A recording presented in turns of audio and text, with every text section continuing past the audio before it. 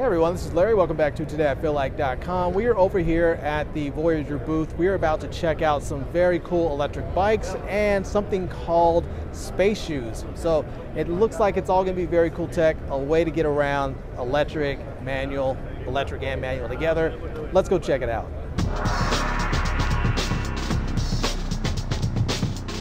So I'm Lloyd Gladstone. I'm the head of product development for Voyager.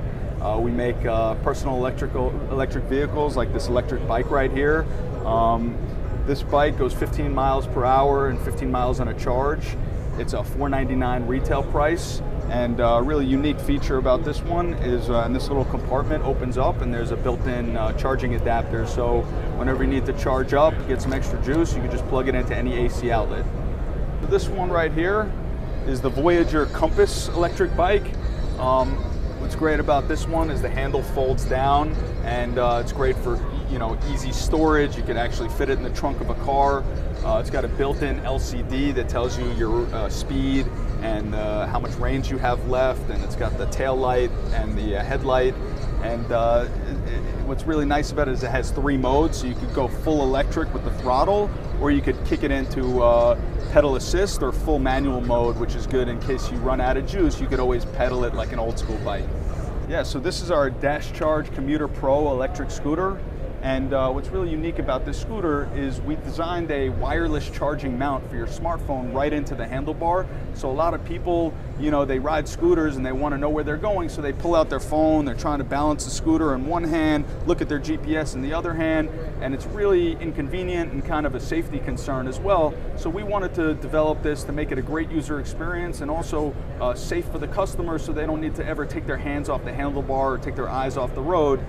So when you pop your phone in there, automatically starts charging wirelessly. If you don't have a wireless charging phone, there's a USB port built into the handlebar, and it connects to the scooter via Bluetooth. So using the Voyager app has a lot of great features, but the one great feature that I personally find very useful and I love is the range management tool. So it can accurately estimate exactly how much range you have left in the scooter. So if you punch in a destination and you don't have enough juice to get there, you'll get a warning that pops up and says, just so you know, you don't have enough juice to get to your destination. So you never find yourself in that solution where you're heading somewhere, you run out of juice halfway and you have to hail a cab.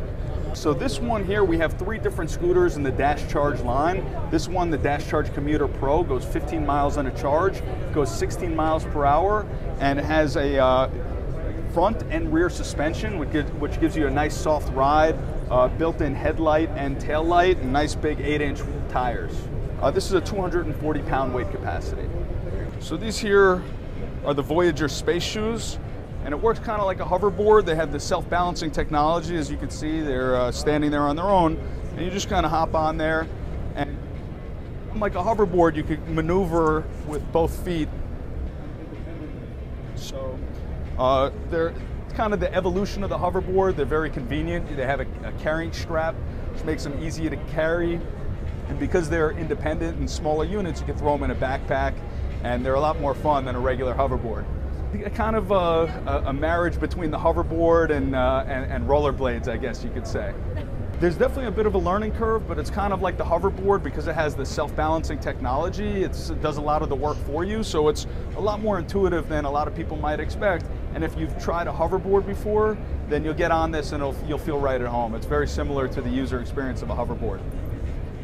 All right, everyone, so there you have it. That is a look. We were able to check out a couple of the bikes. We were able to check out these space shoes, a scooter. They have all kinds of cool tech here. I'm hoping to get some samples of it in the new year so I can show you guys a better way to commute, save the planet with some electric bikes, and pedal your way into happiness. And so, yeah. But anyways, cool tech. Thanks for Lloyd. Shout out to Lloyd for doing the demos. And this is Larry at CES 2020. I'm gonna leave links to everything down below in the video description so you can check everything out. And thanks for coming back to see me. Come back and see me soon. Oh, don't forget, subscribe. Bing! And follow me on Facebook. And now, thanks for coming back to see me. And come back and see me soon. And until next time, love, peace, and hair grease. Peace.